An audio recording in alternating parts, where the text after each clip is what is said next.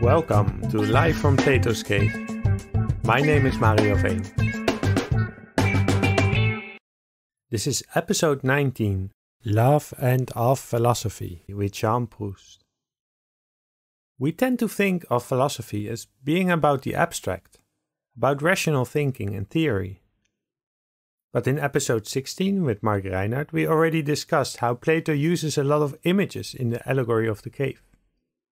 And in episode 14 with Ilan Tassa, we spoke about how Plato emphasizes that the prisoner doesn't just turn around their head, but their entire body. And Plato uses a lot of references to pain, struggle and longing to describe the philosophical journey in the allegory. Our guide today, Jeanne Proust, describes her passion for philosophy as an aesthetic experience involving all the senses. Jeanne has studied humanities, philosophy, and visual arts in Bordeaux, Berlin, and Paris. She has been teaching philosophy for the last 12 years in the United States, and her PhD dissertation focused on the pathologies of the willpower, both in philosophical and psychological perspectives. But their interests are wide. Among many fields, she does research in ethics, philosophy of technologies, feminist theory, and aesthetics. While teaching at different universities in New York, Jeanne is advocating for a widening of philosophical education beyond academia by participating in different events open to the general public. She taught at Rikers Island, a jail, as a volunteer, and regularly gives public talks in philosophy. And this led her to produce her own podcast, Can You Feel It? It's really good.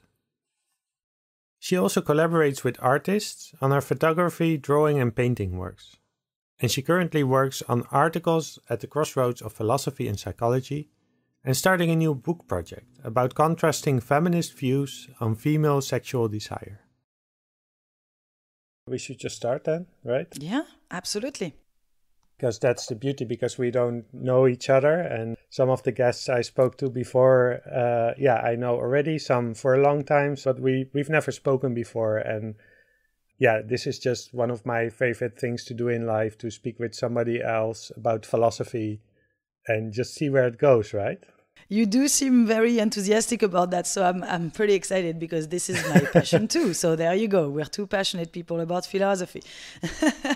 You know what we should do though, just for quality purposes? So we're here in California right now on top of a mountain, and sometimes the internet might get a bit spotty. So just to avoid that, to take the least risk possible, I would say let's turn off our cameras because that might actually just make it a bit easier. Okay. Even if I wish I would see your face, but I'm sorry. It's just, we want the sound is what is going to stay at the end. Bad. That's more important. And the people that listen to this, they cannot see us anyway. Exactly.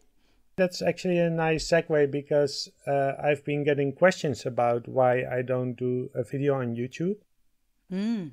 I could easily do it, but my feeling is not to do it.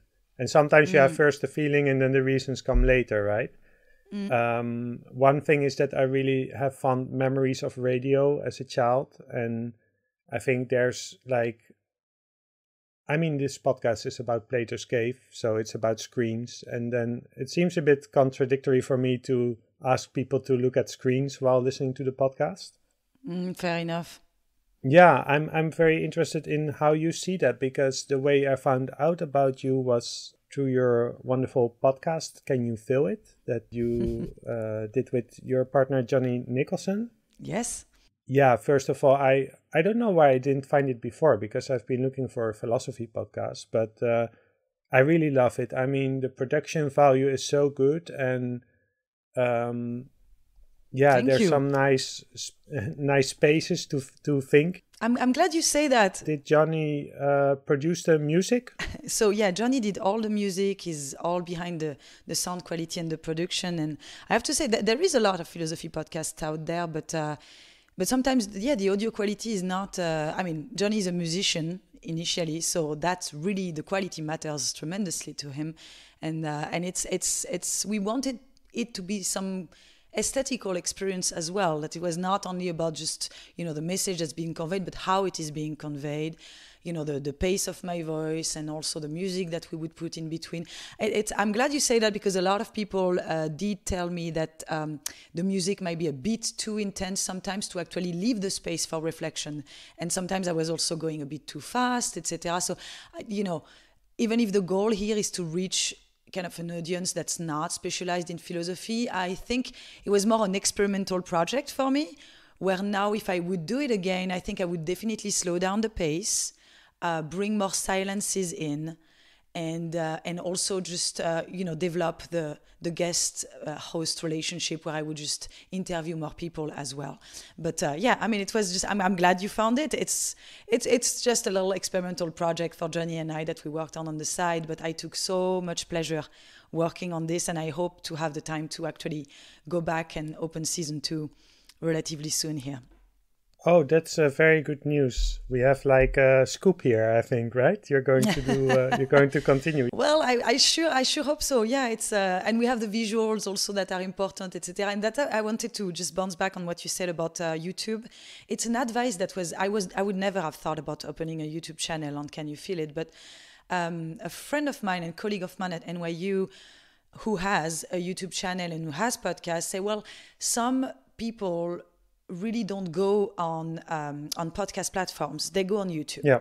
And so if you just want to reach a certain amount of people, especially perhaps older generation, you want to have a presence on YouTube. And it doesn't have to be a video with you talking. It can just be, and that's what I did actually. I just put the visual. So it's not, you're not even watching a video. You're just, you have like a little image there throughout, the same image throughout the, 40 minutes, 45 minutes of the podcast episode. But it's just to be on that platform seems to be important in order to reach out to more people, even if, Jeanne and I really didn't work on the PR as much as we could have. It was more a project for us. But we didn't, try to make it famous or anything like that. It was just a fun thing to work on. But yeah, it's regarding reaching out to more people, I would say, as little as I know about social media, it seems to be the way to go, unfortunately. Yeah. It's I'm getting to my question, but I'm just surprised how much we have in common, because I pretty much what you said is the same with me, except my setup is a little bit, well, you do have some guests, but I talk to guests, and for you it's a lot of monologue with music. But yeah, I did the same, put it on YouTube. I also had illustrator Julian Penning that makes sometimes illustrations for the I like that. podcast. Yeah. That's all part of the whole package of the aesthetical product that you want to deliver. And actually, I was pleased to see that the main image of your podcast is actually pretty good. So, so my question is, why did you decide to do a podcast form instead of, on the one hand, you could do a video, like YouTube video. On the other hand, I mean, you could, the things that you say on your podcast, you could write them down, you could publish them, right? Mm-hmm. So what was your intention with choosing a podcast form for philosophy? I do really enjoy the audio format. For a long time, first of all, I was an avid listener to a numerous amount of podcasts, not necessarily What's your only favorite? Philosophy.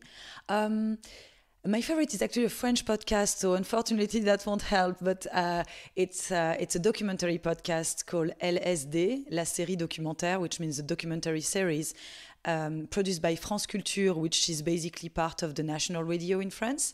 So the quality is very, very good, and it's the presence of the journalist is very, barely noticeable, and it's really about exploring, social problems that France is facing. On it can really be about any topic, but they go in depth, and it's very well done between experts and just lay people who would have something to say about this, and narratives that are nicely incorporated. And I just admire the way this the craft really of putting the audio together, etc. That I always found that quite fascinating.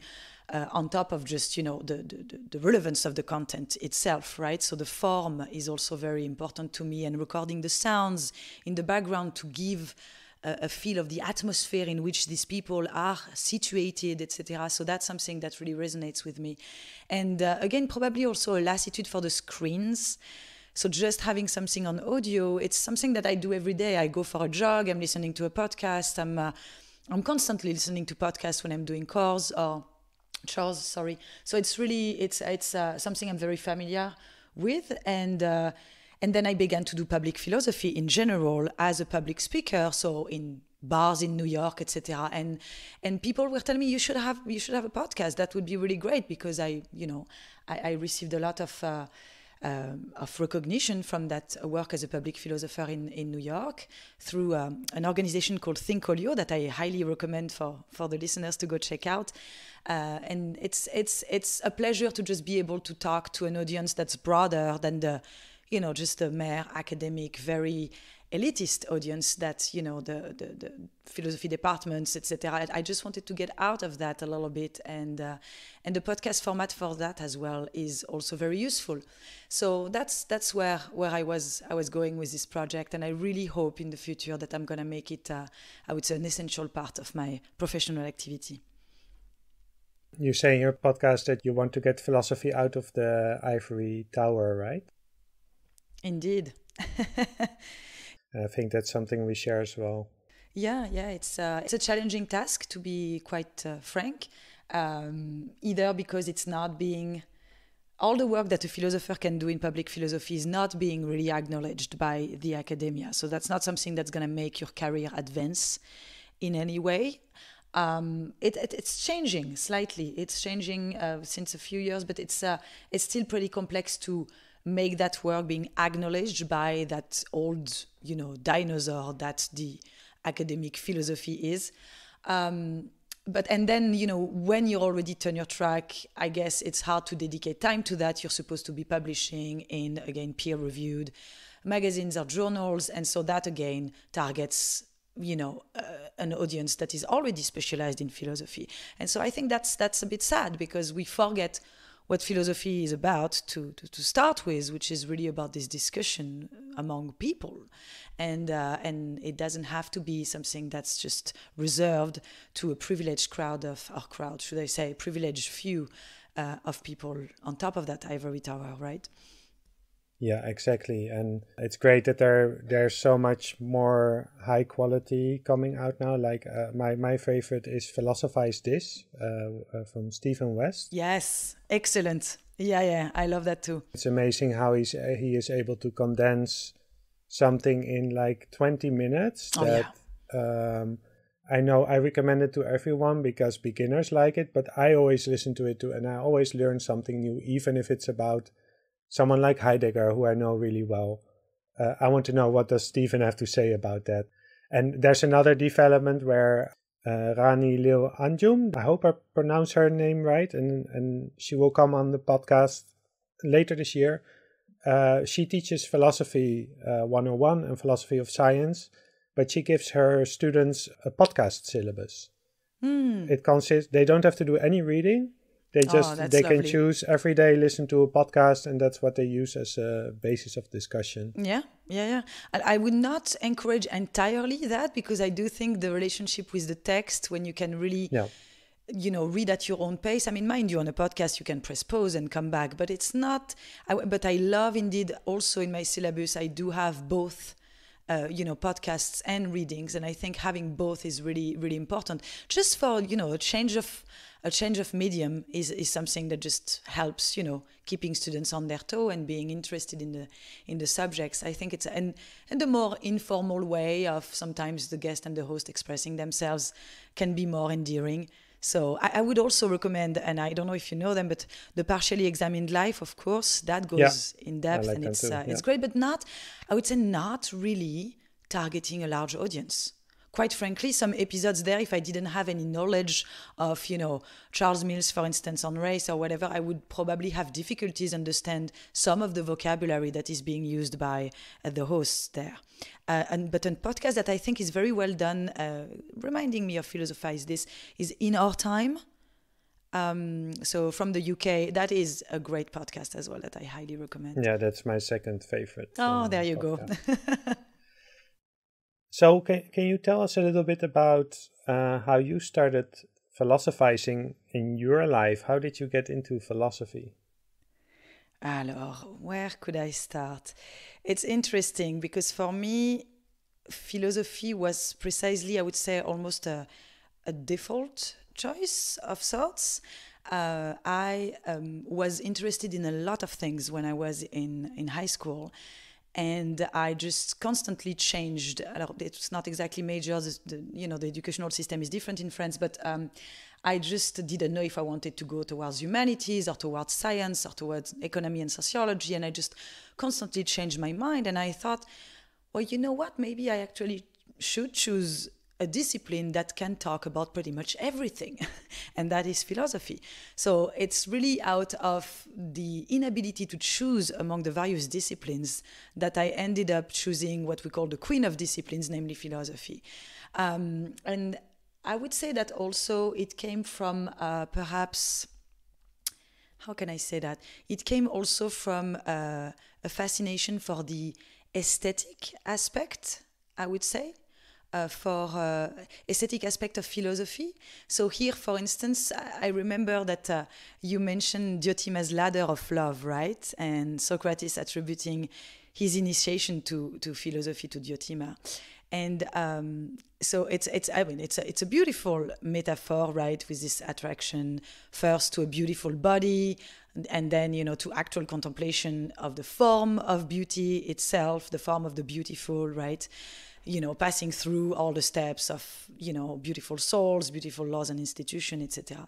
But for me, philosophizing is, yes, about a form of elevation like this, a process of detachment, perhaps, of gaining perspective. But I don't believe, of course, in the theory of the forms from Plato, but I find the description of Diotima aesthetically valuable.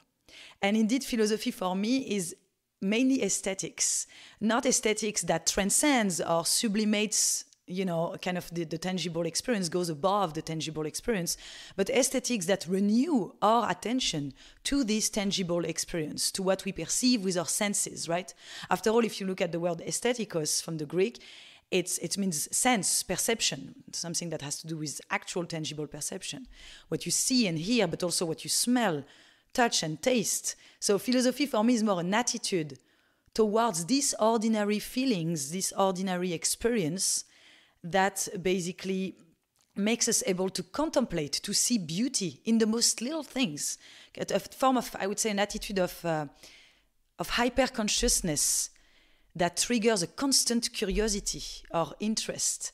And that might link me back to my background in arts as well, because before I graduated in philosophy, actually, I was in visual arts, and so I was a specialist of oil painting, the old tradition of oil painting and art history and art theory, and I definitely relate the two disciplines for sure. So yes, philosophy brings a sense of perspective for me, of detachment, perhaps also I would say a healthy indifference to ourselves. That I think is actually very valuable therapeutically in a way, where you always learn how to just not care and remember humbly how insignificant you are. I think it's a very good thing actually that philosophy brings to me. But at the same time, and paradoxically, it brings a great intellectual and sensorial curiosity, right? It brings this impossibility to get bored. Basically, sitting in a room, for instance, waiting for, a doctor's appointment, it's impossible for me to get bored as long as I have this sensorial communication and experience of the world around me, right? So philosophy is just, it's not just an intellectual exercise for me, not just a theoretical research of sorts. It really has this existential dimension for me, because it allows me to keep kind of this surprised, amazed look on little things around me, to marvel basically at the world and the ability to see it anew. Very similar to how Bergson actually describes the role of the artist and the role of the philosopher as well, that discovers always new layers of reality and its various interpretations or appreciations, basically. Well, but that sounds very different from, I think, the image of philosophy, of reasonable thinking, analyzing stuff, thinking in the abstract. I think that the kind of image of philosophy is more of the aloof philosopher that is just like sitting in the study, but you connect it to actually your whole experience of being in the world. Very much so. Smelling and all that stuff. Yeah. By the way, there was, maybe you know it, somebody wrote a book called Smellosophy, which is about the philosophy of smell. Oh, that's fascinating. Now let me take a note of smellosophy. Smellosophy, yeah. I'm an enormous fan of, if there is one sense that really, stands out, probably because I was very interested in perfumes. What a cliche of a French thing to say, but it's just, it's actually a very interesting thing to explore for me. And I remember one of my colleagues was working on disgust, the philosophical accounts of disgust, and that I remember the talk she gave when I was in master classes a long time ago, and I was like, oh, and she spoke a lot about smell. I was like, that's an interesting thing. We're always speaking about, hearing and noble senses like vision and hearing, but we rarely talk about smell. And I think there is a lot to be said about smell in philosophy as well. Yes, and it's about taking these ordinarily experiences and making it an object of inquiry. And I think that's where philosophy is, in this attitude, precisely. Yeah, so philosophy is about everyday life. You're sitting in a waiting room and you have to wait, or your train is late or something like that. And instead of going on your phone, what happens then? What do you think about, let's say you're waiting for the dentist and you're waiting there for half an hour. What do you start to think about? Philosophical texts or philosophers, or what's going on in your mind at that time? I would be quite a machine to be thinking about philosophical texts for the sake of thinking of philosophical text, but it's more generally a hyper attention instead of. And it's an exercise. I'm not saying it comes spontaneously to me.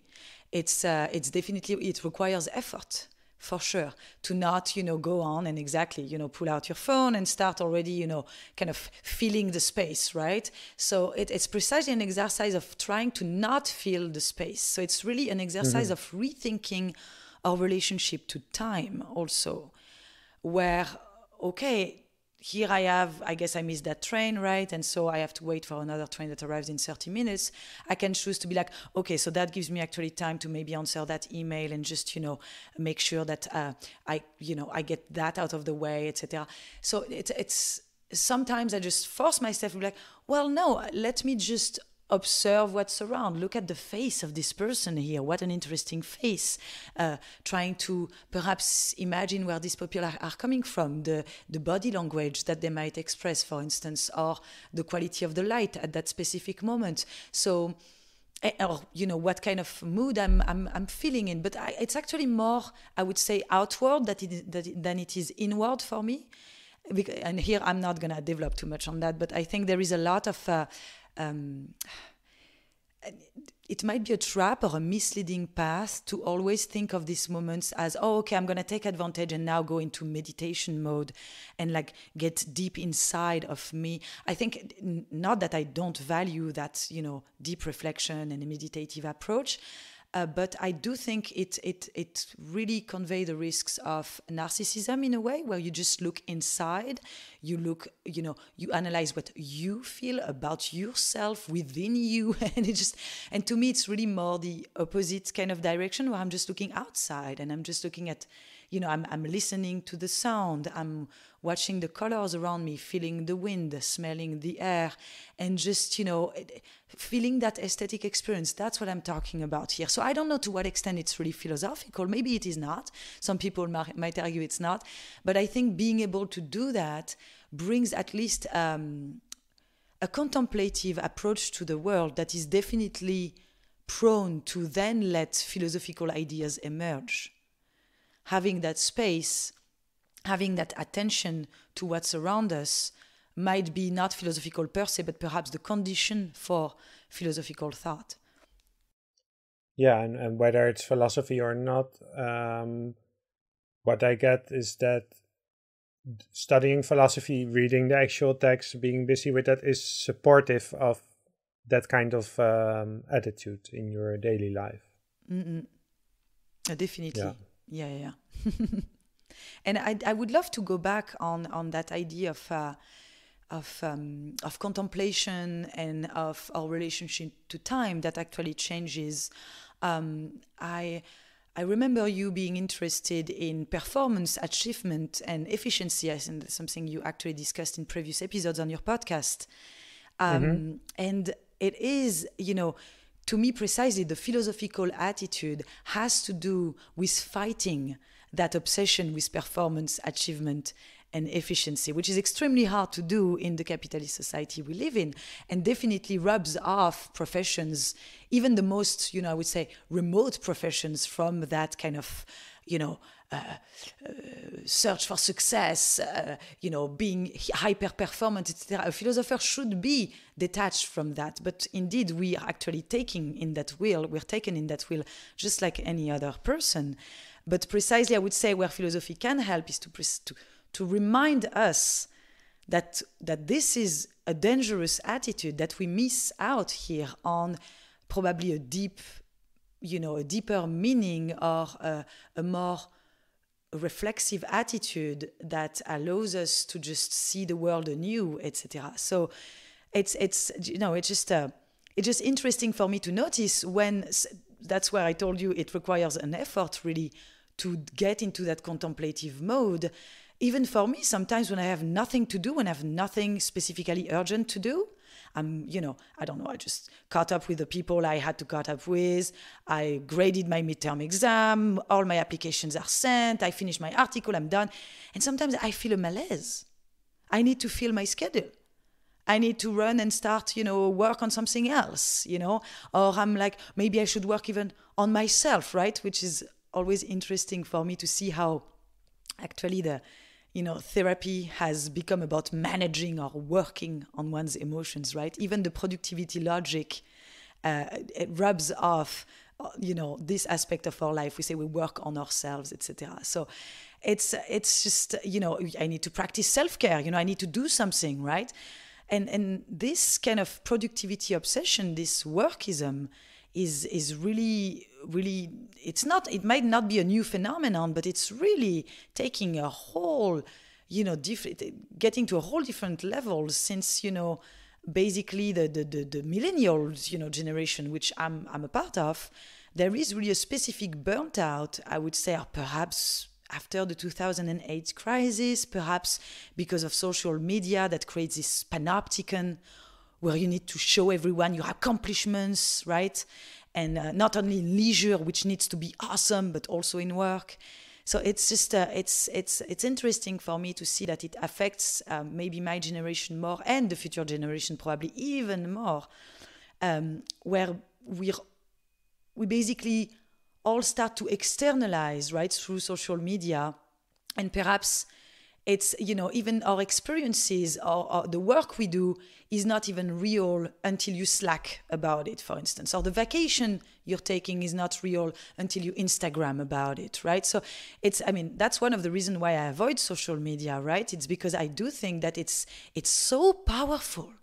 It sucks you in immediately, right? And and if you look at Slack, for instance, my partner actually uses it. I don't even know exactly how it works, but it's supposed to help you get rid of emails, to be, more social also, but also to I don't know, to just, have something more, perhaps a bit less formal about work, etc. But what it does is that it gets even more overwhelming than email was, But that's the irony, right? Because I think word processors were supposed to save us time, that we didn't have to go on a typewriter, and email was supposed to save us time, that we don't have to write letters anymore. And now Slack is better than email, but every time it turns out to be quite different, right?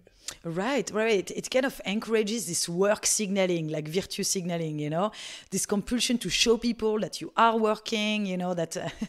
So I don't know. It's like the new surveillance of white collar work. You know what I'm saying? and to have leisure or to show that you're not working anymore by, logging off Slack, I guess, is embarrassing.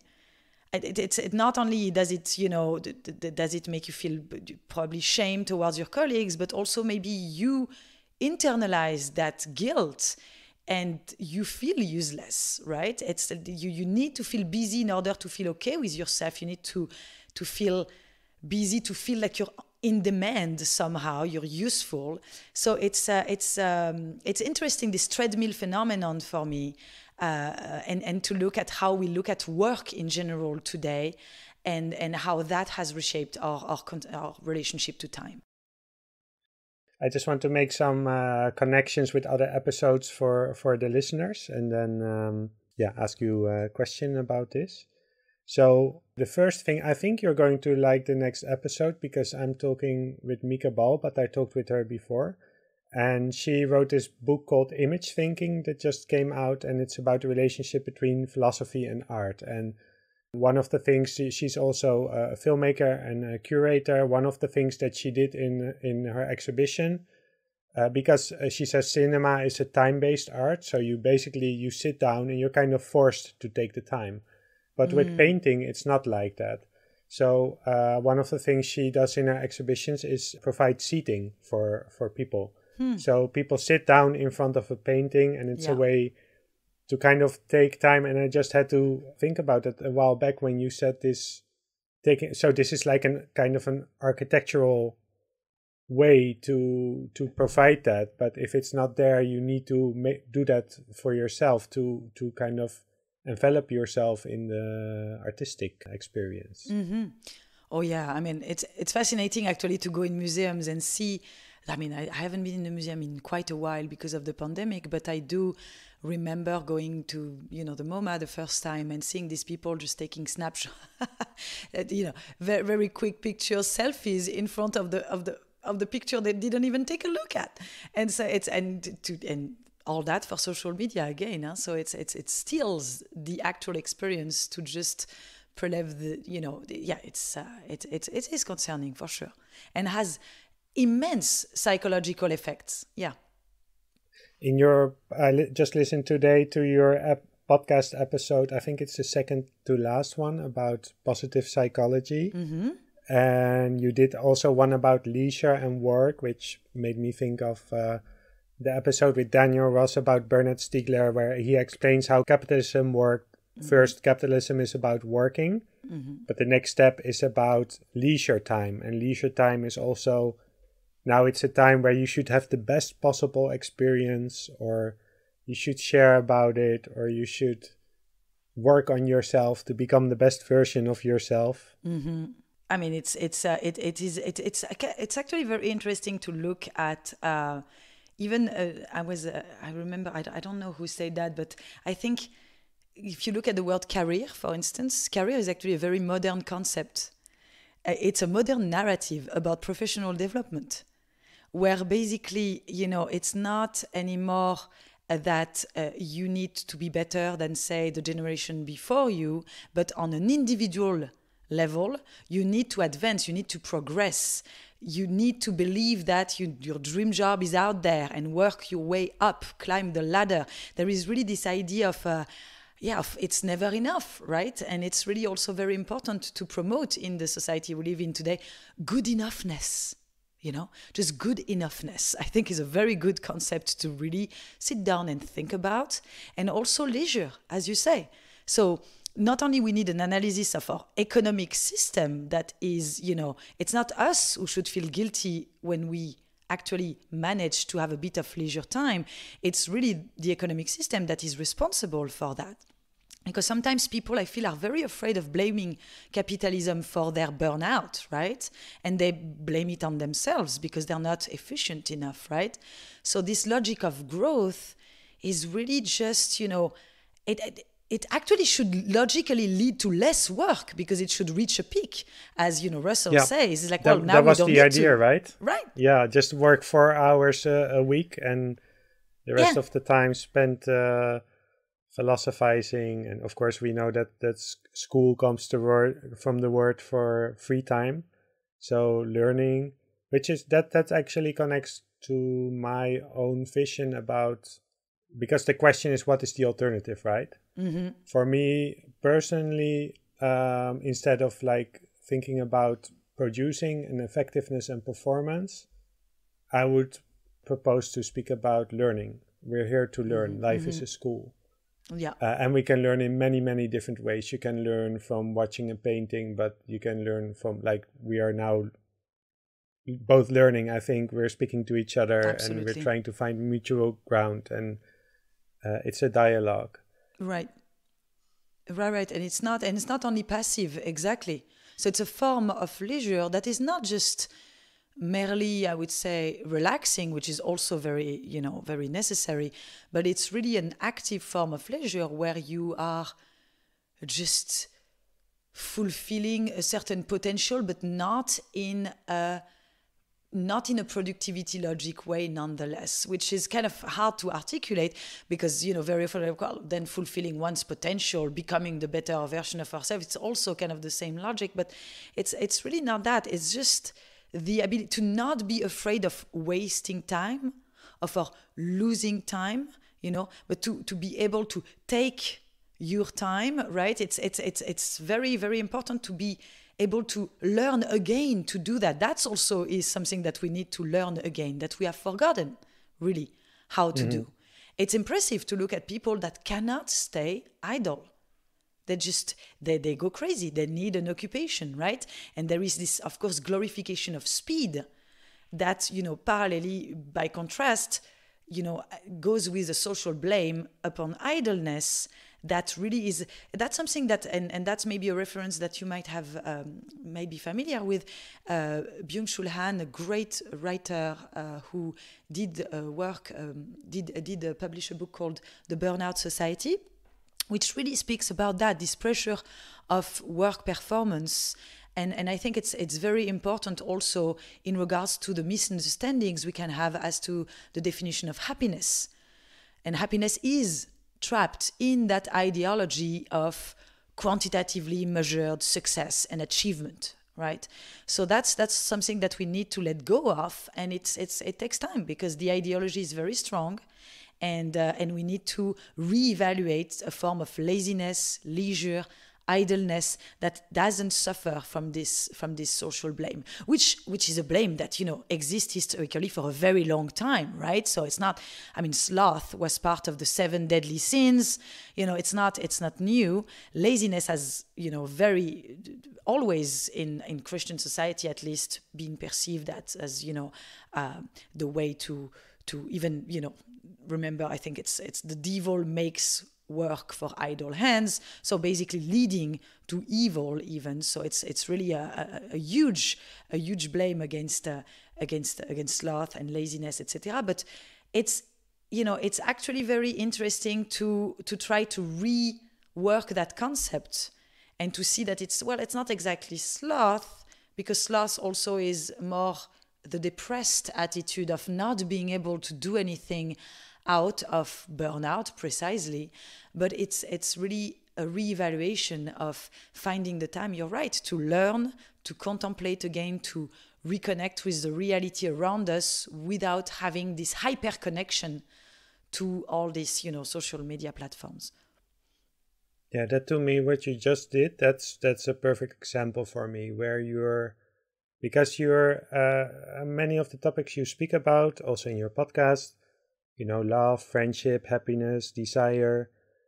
You're kind of I won't say in competition, but when people think about those things, they also go to the self-help industry, which is booming, right? Mm-hmm. But what you just did there was like, because I am very spiritual, if I can say it in that way, and I meditate and I do many things like that. Mm-hmm. But what you just did about sloth, you kind of take a concept that people use and you do something with it. Mm. And I think that's what is many times is missing in other approaches. And for me, that's really specifically for philosophy as well. So you connect to something that we all know, like we all know laziness or boredom or FOMO, which you wrote a beautiful essay about. I will link it as well. Mm-hmm. to take something that people recognize, but then you do something with it. Is that how you see it as well? I think part of the learning process for a philosopher is not necessarily to bring more content into the picture, but more to analyze the content that's already there. And it's always richer than it sometimes appears. And so thinking about these questions, it's also a reflection on language. What are the words that we use? What connotations do they have? Where do they come from? Did their connotation change through time? For instance, if you look at, that's to me very interesting, even if I'm actually an atheist, but I'm very interested in the history of religion. And I think looking at the 7 deadly sins, it's interesting to see that sloth actually is the only sin that doesn't have anything to do with excess. It's precisely the opposite. It's about omitting responsibility. It's about an annihilation of all desires, not about an excess of desire.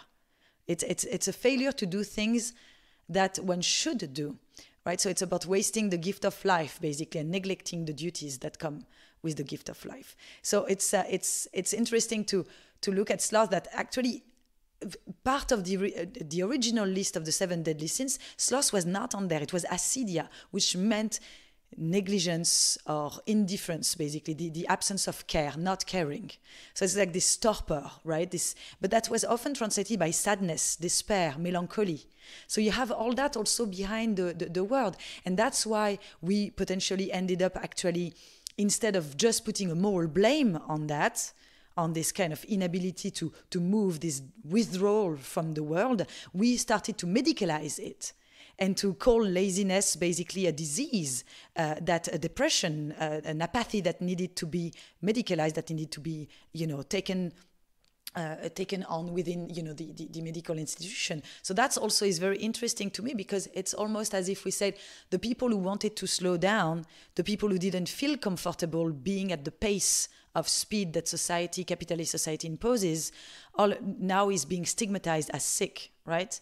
And so that's something also problematic. Maybe they're not sick at all. Maybe they're the healthiest of us all. So it's also interesting for me to just. So it's sometimes depression is a very healthy response. If we look at, for instance, climate crisis. I saw this documentary. It just came out. It's called Invisible Demons. Mm-hmm. It basically just shows the situation in India right now. Mm. When watching it, I felt like, what's the movie? I can't think of it now. A Clockwork Orange. Yes. You very remember that part where he sits in this chair and he is forced to watch images and his eyes are kept open. That's how I felt. I didn't want to watch. Mm. But at the same time, I felt, but this is going on in our world. Right. And that's what I reproach to positive psychology, is to say, no, wait a minute, we don't have to be, here we ought to not be happy. We have to not be happy. Like, it's not, and now it becomes a moral question. And if you keep telling people, be resigned, adapt, just, be happy with what you got, etc. Don't indignate yourself at what you have no control over. It's actually a call for indifference. It's a call for indifference from stuff that should, make us basically angry, but perhaps sad, definitely. And that potentially paralyzes social movements that are very much needed in order to remedy these problems, instead of always, again, looking at the problems from a very personal perspective, as if we were the source of the problem, and therefore being happy is up to us and the perspective we decide to adopt on ourselves. I mean, that's just too easy. And that's just false too. Yeah.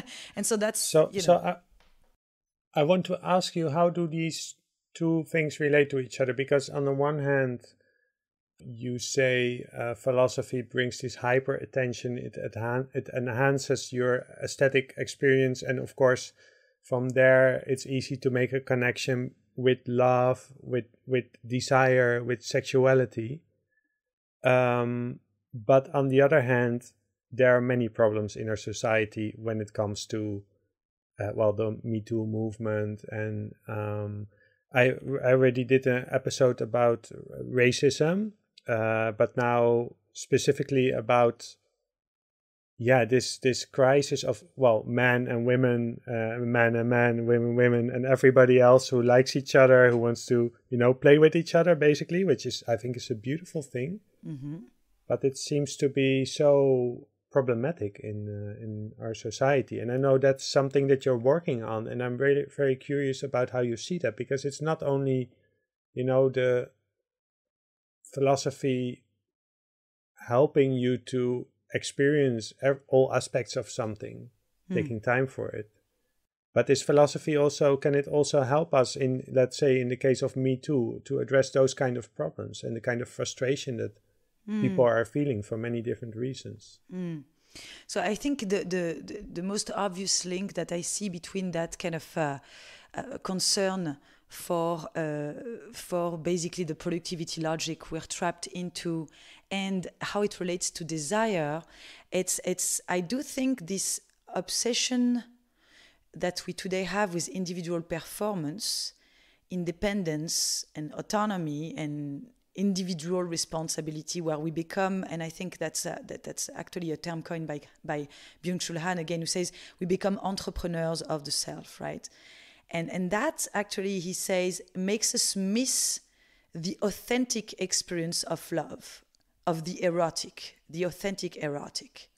So this sensitive, sensible experience of being vulnerable in front of an other that we can't control, that we cannot make part of our, very finely tuned, daily controlled, kind of life. Like it's not, the other is always gonna surprise us. It's always, it's ungraspable. And that very opening to the unknown is something that we have forgotten how to appreciate. So today, there is an erosion of that otherness because there is, parallelly this increasing narcissization of the self, basically. What we search when we look at the other is a mere validation of ourselves. It's to increase our personal capital. For instance, in being on, dating apps, for instance, and which I'm not, actually entirely blaming. I think adopting, a dogmatic attitude towards social media and new technologies, etc., and just putting everything in the same basket without any nuance is wrong as well.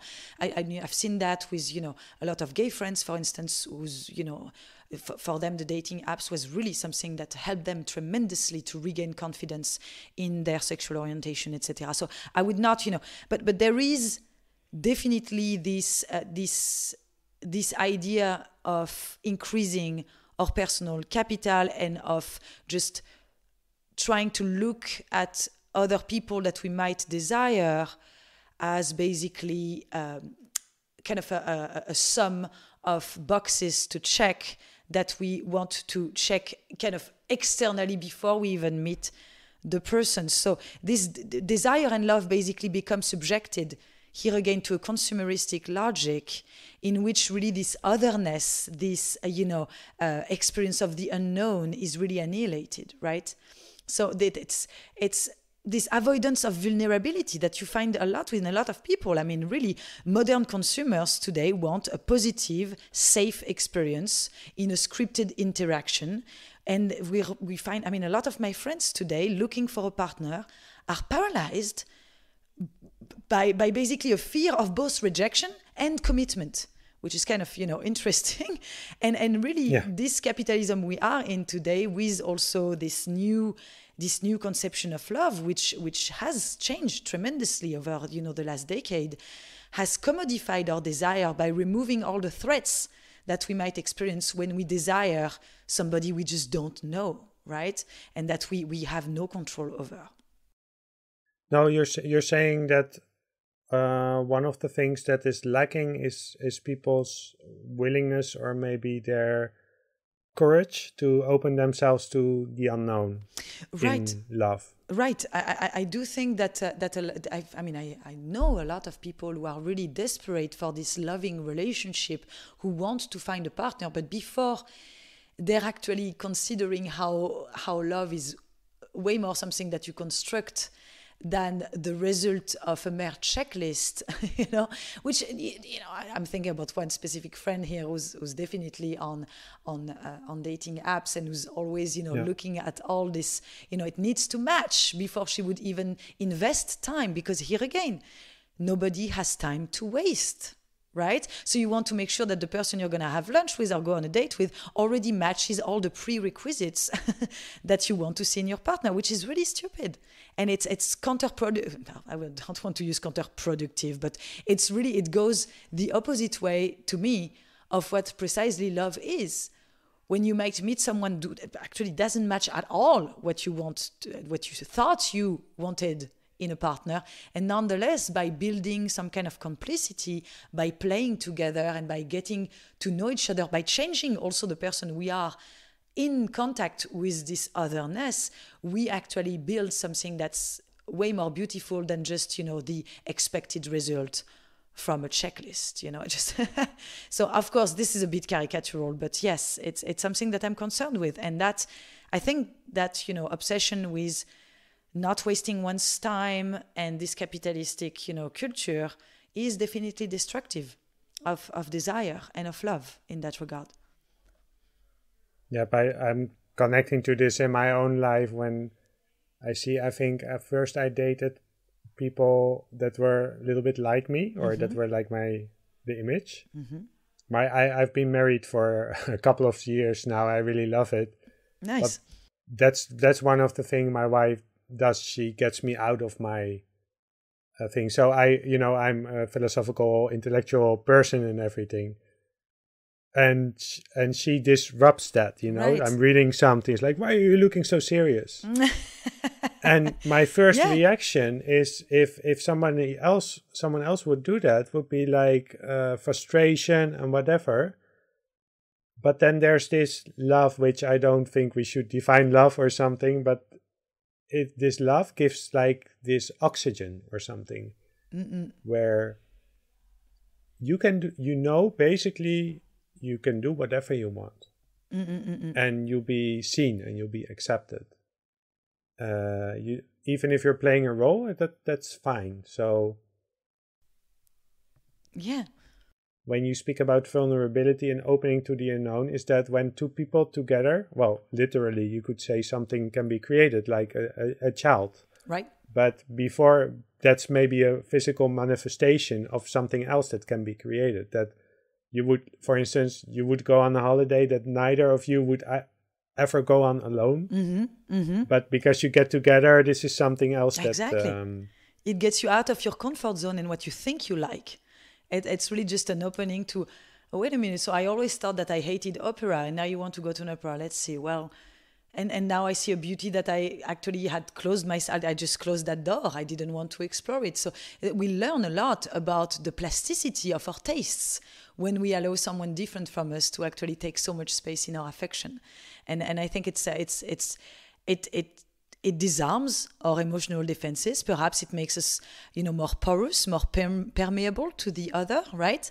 And that's what's scary, perhaps. You know, that's why, you know, today this conception of love is so sounds so dangerous, because we want zero risk, zero randomness, right? We are in this like safety ideology where we never want to lose control. And love indeed is a loss of autonomy to an extent, because it's also a loss of certitude about, you know, your sense of self. It's challenging your sense of self. It's challenging your tastes. It's challenging the way you think about yourself. And and I think it can be in an unhealthy way, but it can also be in a very healthy way. And it's also interesting to see, you know, there is also a very interesting reference in regards to dating apps that you can find in Eva Illouz, who's a sociologist, and she wrote this beautiful book called Why Love Hurts. And she speaks about the choice paralysis as well at play when you look at this kind of huge mass of potential interchangeable partners, right? This overwhelming number of possible matches, and therefore leading to an impossible quest for the perfect match, right? So you're never going to find the perfect match that's supposed to combine all the qualities you're looking for. And it really takes away this idea of irrationality and gratuitousness and creativity of love, right?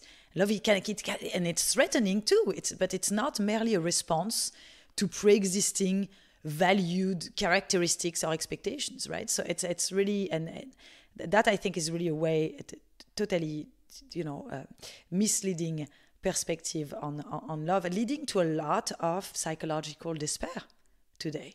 Yeah. And it's really a concern. It's not merely just kind of a fun topic to speak about. It's an enormous source of anxiety today in our society, and it comes partially, I think, from that very consumeristic logic and refusal to look at time in a more plastic way, with more flexibility, where we allow ourselves to, maybe the first meeting you're going to have with that person might not be great. It's not, but it might take time, precisely. Just like when you meet a friend for the first time, that very dear friend you have now in your life, the first time you met them, you didn't think they were very special. It took you actually a year or two to notice how deep and special your relationship, has become. And so it's that precise, again, conception of time and reflection on time that takes place here again. I love this conversation, by the way, speaking of love, because the questions I'm thinking of, you're already answering them. Oh. I was thinking, I love these situations where usually you can see people, for instance, there are two people who are friends, they're mutual friends, and we know already they're going to end up together, but they don't know it themselves yet. Or this situation where one person loves the other person, but the other person just doesn't know it yet. So they need some convincing and whatever. And some of the most beautiful relationships that I've heard about was it love at first sight? No. No, I mean, she loved, or let's say he loved her instantly, but she hated him. He was disgusting and blah, blah, blah. But he just kept on, persisting. And now they have this beautiful marriage. Well, it sounds very much like my own story. So I find it funny.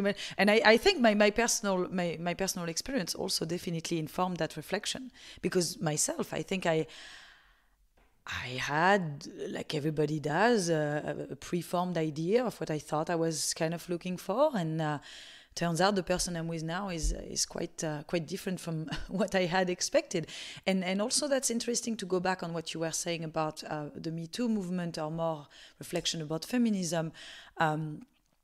What women or men, can be looking for in a partner of same sex or not, very often is also, I would say, conform to certain standards of what is culturally deemed to be attractive, right? So it's interesting also with a feminist approach to look at the social pressure for women, for instance, right now, to conform to the hookup culture that is also brought by these dating apps a lot, I would say, or very much encouraged by these dating apps. And it's, while I very much promote the idea that women should totally, disconnect if they want to, sex from feelings, and can have sex whenever they want with how many partners they want. I actually value that, but we need to build a symmetry then between women and men in regards to their sexual activity. I mean, women today are still labeled with negative or insulting terms when they have a very active sexual life with multiple, sex partners, while most men are admired, so exactly the opposite, when they multiply their sexual partners. So this hookup culture, sounds great from the outside, as if we had, more sexual freedom today. But in reality, it's also very normative, and also very, kind of convey contradictory injunctions for women who are both, called, they're kind of, we invite them to be more sexually active and more open, etc. But this, unfortunately, the patriarchal structure of, wait a minute, no, you still need to, kind of, maybe not wait for marriage, but it's still very much ingrained, this ideology that women should have sex when they have feelings, etc. So it's either or, but it cannot be both. And so what I'm saying is that let's work on getting rid of that old idea that women have less of a right to have that kind of hookup culture, but also let's give some space to the voice of women who don't want to be in a hookup culture and who just, don't believe in that and don't want to just have random sex. That's totally fine as well. So it's really about opening some space for a diversity of voices here within the feminist discourse, which only, common denominator would be to say we respect what women want, regardless of what that looks like. And even if it might actually contradict each other, it doesn't matter. And so it's interesting for me to look at that aspect as well, because young people's fear today, even rejection of sex, when we speak about people who are asexual, etc., might very well be the result of this kind of sex-positive movement as well, which might become for some people the cause of some of the same suffering that it was actually meant to remedy. So it was meant to remedy that kind of patriarchal society in which, women were thought of as, less entitled to less sex, etc., and to just, more, a prude attitude, etc.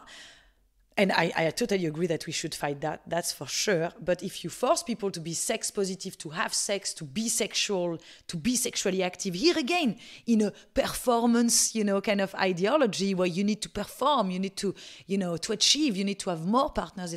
Well, maybe not. Who's to say that?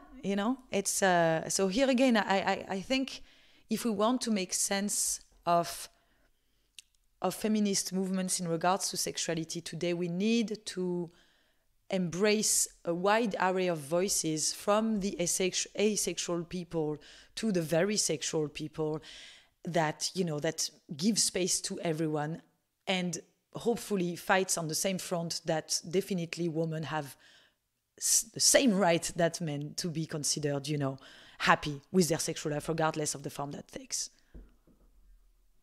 Okay, I'm going to share with you two thoughts that might connect also to things that you are working on. Mm-hmm. So the first is time, that keeps reoccurring, and we will talk another time about Bergson. Mm-hmm. People should listen to the first episode of Can You Feel It? Because that one is about Bergson. And to me, Bergson is like a good bottle of wine that I'm waiting to open. So, but let's open it another time. Okay. The thing I was thinking about in the context of love is, so I want to ask two questions. One on more a societal level, but first the one on a more personal level. Mm-hmm.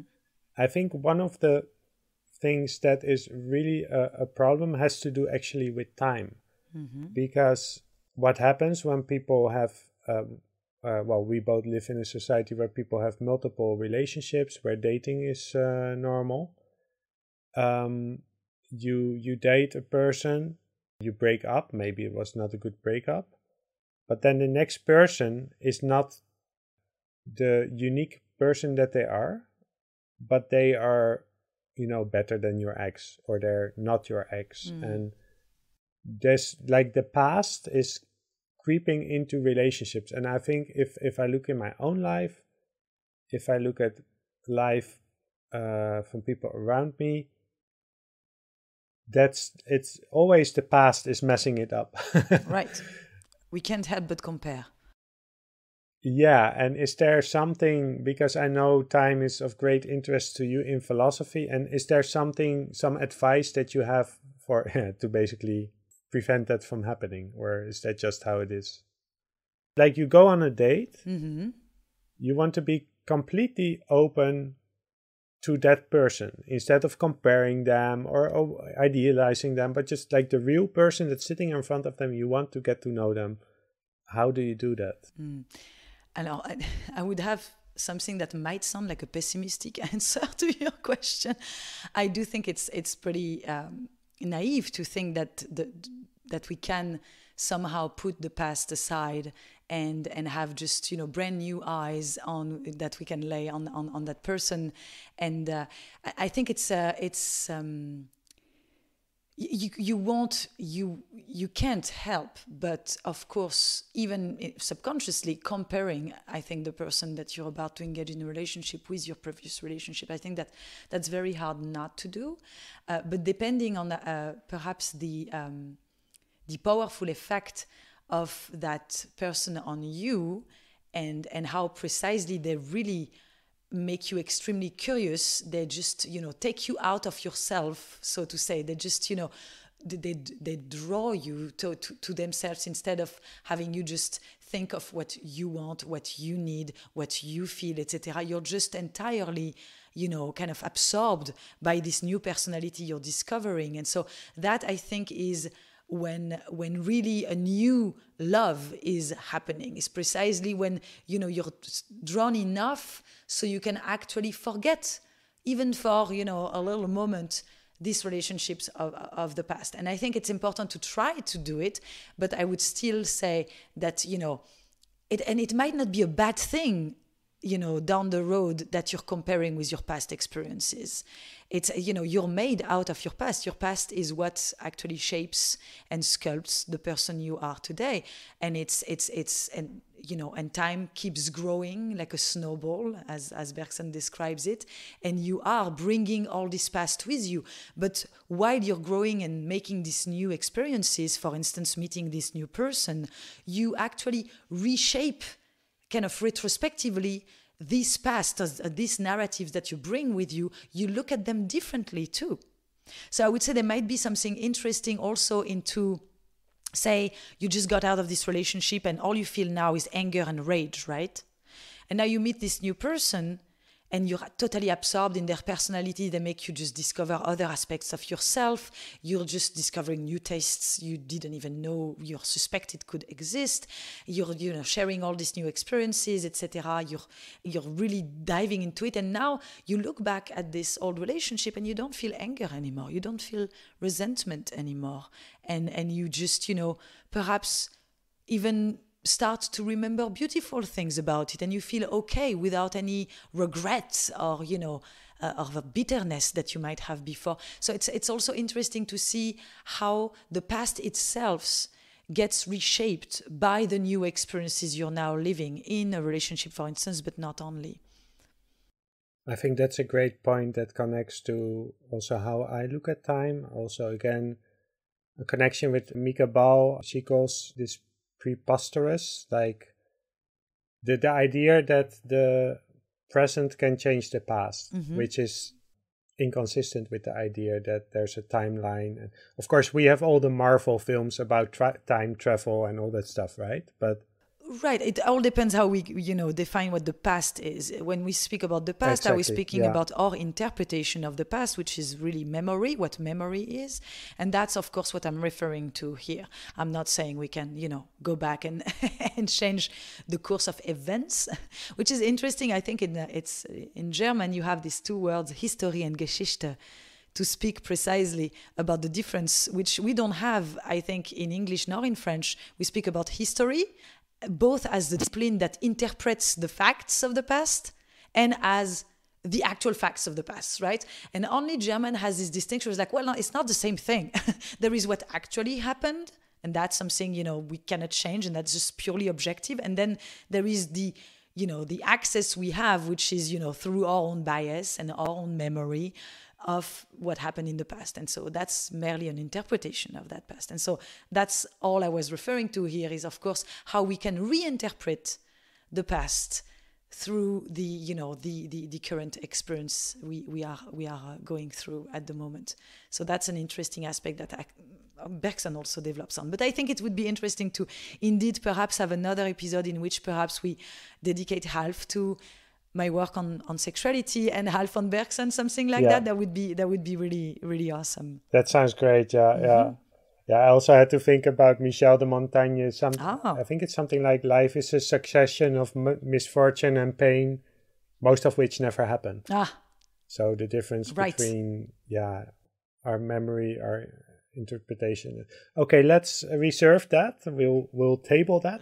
We'll put it in a little fridge for another time. But I do want to share that for me, I think one of the main reasons for me personally to get into philosophy had to do with the past in relation to relationships, like things that happened in my past that kept coming up in relationships, but also the other person. You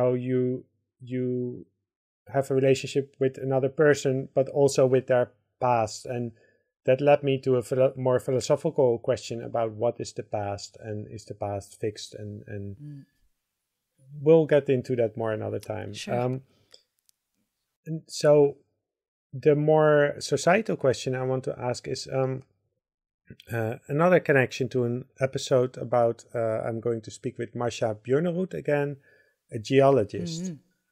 I love reading about other subjects that I don't know anything about, other sciences, because I learned something from reading about geology that I didn't know, but which really clicked with something that I had felt about this issue. And it has to do with the connection is about sexual predators in that sense.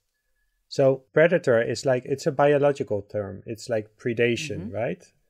In philosophy, we can think about Hobbes that says, well, we're in a perpetual state of war. It's like people misquote Darwin saying the survival of the fittest, the struggle between predators and prey. So I was happy and surprised. That's not how I see it at all. I assumed, yeah. Yeah, I think that for me, the default state is love.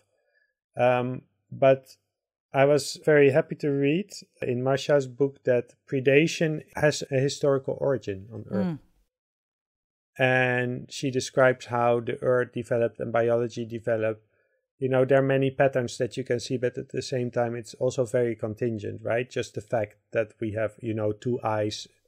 Maybe if something else was slightly different, we would have 3 eyes or no eyes. And I'm starting to suspect that something like that with predation is the same thing. That predation is something that we think is a universal principle, but actually it's not. It's something that we're continuously recreating. So you would say that it's contingent? It's like an accident of sorts? Yes. Yeah, it is, in a way, it is contingent, but it is a response to a situation. Right. So, and its situation is not contingent. So it's adaptive. Yeah. So in the context of what we've talked about, I was naming this example of let's say a boy and a girl, or a boy and a boy, right? To bring some diversity, and one boy loves the other boy, but the other boy doesn't love that back. But the thing that gets them over convinces them is their persistence, but it also has elements of little bit maybe a little bit of aggression or a little bit of pushing or something like that, but it's not experienced in a negative way. It's a part of playing, like playing predator and prey, which can be a part of a play. But on the other hand, we had this situation in the Netherlands with The Voice of Holland. I think it's a program that is international as well. The Voice of, I don't know, singing, people singing. And there was this sexual predator that was the band leader. And he was sending inappropriate texts, touching women, everything a whole Me Too situation. Really this predatorship that we're seeing everywhere in society now. And I think it's great that it's coming to the surface.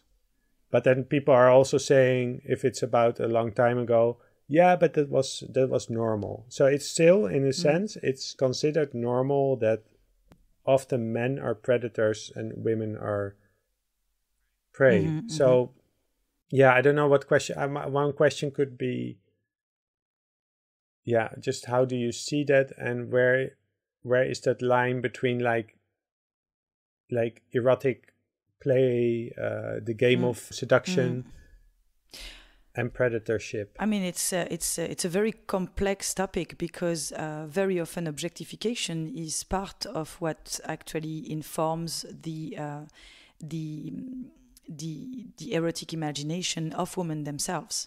So and that's part of a big paradox. And here I recommend the reading of a French a French feminist who's not an academic at all, so it's very easy to read, and it's definitely very blunt and written in sometimes a very crude way. It's called King Kong Theory by Virginie Despentes. It's kind of like the Bible of feminism since the 2000s, I would say, in France. So really a short book, more of a pamphlet really than a philosophical essay, in which she describes how her own desire is also shaped by rape fantasies, where she would be the prey, she would be the object, with predators who would be the men. And so, and she struggles with that. And that's one of the things that I think we don't speak enough about, and how also, of course, pornography, or mainstream pornography, I would say, accessible by also very young children, is already kind of conveying those messages that what is erotic, what is sexy,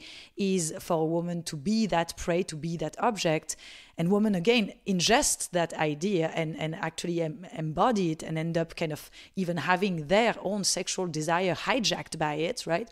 And for a man to be basically portrayed as a predator. And you see that script obviously in pornographic videos a lot, which is a concern, because then it's very often what children age sometimes 8 or 9 would be looking at as their first form of sex ed. So we really need to speak about that, and how female sexuality has been indeed hijacked by this kind of ideology and power dynamics between prey and predator, and how we can and should perhaps somehow reshuffle the card and help kind of create another matrix of fantasies around other different kind of power dynamics that are more diverse. And I'm not saying we should throw out of the window entirely the predator-prey kind of canonical, unfortunately, relationship between men and women, very often in a heterosexual setting. Because if that's part of a play, if that's part of a consensual kind of, game, erotic game that is put into place, why not, I would say. But it needs to be, I think, very clearly stated, especially to children who we don't talk about sex enough. I think it's very, very important. It's beautiful to be an academic feminist, but we don't do much to actually go in school and have those sex ed classes implemented in the curriculum to make sure that these children understand that this is not the only script available, and that, they should feel comfortable exploring other scripts, and that actually this script comes from a very specific culturally, problematic background that we need also to challenge. And so it's, but here again, that would lead me towards my whole reflection on this, kind of difficult conundrums that I think women have to face today, and men as well, in their, definition of femininity and masculinity, and in the way they shape and perceive their own sexual desires. Well, I'll be very interested to talk with you about that in another episode. With pleasure. For now, I want to thank you so much for this conversation and ask you one final question. Yeah. Which is a question I get a lot as well. Many people are interested in philosophy, but besides from listening to podcasts, do you have any advice for people how to get started? Do you start to? I mean, one of my friends got like the phenomenology of spirit or something from Hegel. That's maybe not the best entry point. I would not go that way. But on the other hand, sometimes if I see the popular philosophy books, I think, well, they're kind of, childish in a way. They don't really take you seriously, you know. So do you have what is your advice to people who want to know more about philosophy? So, I mean, I would say read Bergson. That's one advice I would give, just because it was the way I fell in love with philosophy personally, or I consolidated my love for philosophy, I would say, because of just the clarity and the elegance of the language. So here again, I think the beauty of the experience of contact with the text is a very important, and it needs to be a pleasant experience. And in very, very often, philosophical text, especially, in the continental tradition or the analytical tradition, I would say I would tend to be more an anti-analytical tradition, because I think it's very cold. But it's just a personal thing, I guess. People can take a great pleasure also at reading texts that are very logically, fine-tuned. And I'm more of an intuitive thinker, I would say, than an analytical one. But I would also say, again, to go back at what I said at the beginning about the attitude, right? If you want to train yourself in philosophy, sure, you need to read text and perhaps start with philosophers who actually write clearly, such as Bergson or Bachelard, for instance, another example. But you also really need to adopt this attitude of questioning all the assumptions that you can, including yours, right? And that kind of lead me to the interpretation of Plato's allegory of the cave, if you'll allow me to get there to end. I forgot to ask you about it. I was surprised. Okay. So it's actually a hard question, because I've been academically trained to interpret it in one specific way. Yeah. And I always enjoyed the way cognitive habits are actually described in the allegory. When the prisoner, as he gets out, suffers from the change of light, right? It hurts his eyes, etc., and he cannot really look. It's really hurting. So changing one's opinion, if we, of course, understand the metaphor here, is extremely hard. It hurts. It's almost like a metaphorical amputation of the opinions, that were deeply ingrained in your belief system previously, right? So I really think it's interesting to look at that violence, right? And also at the violence with which the liberated prisoner is likely to be treated by the prisoners who stays in the cave when he comes back, right? So it's quite extreme. Plato says, well, they would likely kill him, so which is super extreme. They would laugh, but they would also kill him. I always found that surprising. It's quite extreme. But I wonder if this reaction imagined by Plato is provoked either, only by the discomfort of having a stranger in the herd, so to say, or simply by the self-righteousness of this new stranger, right? So when this prisoner comes back, he says, I bless myself for the change. I think those are the words used by Plato. He would bless himself with the change and pity the other prisoners. And that sounds very self-righteous, that now I know the truth. And I'm not putting it into question anymore. So to me, the allegory of the cave is precisely like a wolf story of sorts to beginners in philosophy, to scare us off the temptation to be self-righteous, pretentious, with the wisdom that we can get a glimpse at. But again, we're lovers of wisdom, we're not wise ever, right?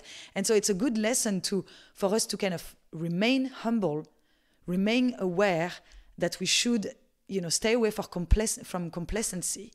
And a lot of philosophers, as I know them, especially because we are also supposed to teach and to mentor, we end up forgetting to be humble about our own beliefs.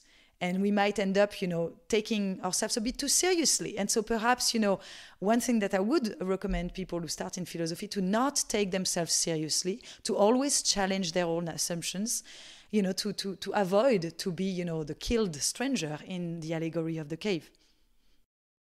Well, thank you so much. And thank you for reminding me to ask the central question of this podcast. Well, yeah, I'm glad. It's been interesting for me to think about this allegory a little bit again. And I really look forward to our second discussion on sexuality and perhaps Bergson, if you find time for that as well.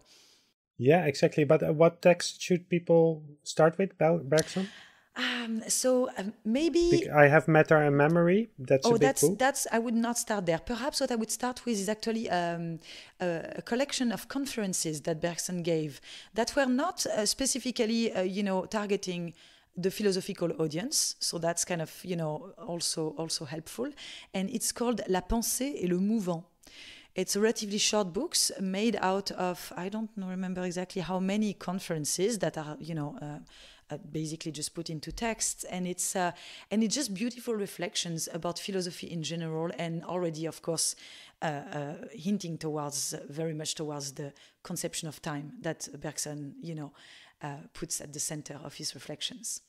So la pensée et le mouvant, which I guess would be translated by thinking and movement or thinking and moving. I'm not quite sure, but I'll put it in the show notes. Yeah. That would be where I start, because the advantage of podcasts. Yeah, exactly. And one really positive aspect of this book is that, again, it's you can take one conference at a time, and they're short, and they just open your eyes to certain things you might not have thought about before. Yeah. Great. Some homework for our listeners. All right. Well, thank you so much, Mario, for having me. And thank you for listening. See the podcast description for more information about Jeanne. I also listed most of the sources we discussed in our conversation. So we will do another episode together after the summer. And your homework for that episode is to read Bergson's Le Pensée et le Mouvant, which is unfortunately translated as The Creative Mind. Go to livefromplatoscave.com for ways to support this podcast. This is an independent educational project and I don't have any funding. So I really appreciate any support you can give through Patreon or otherwise.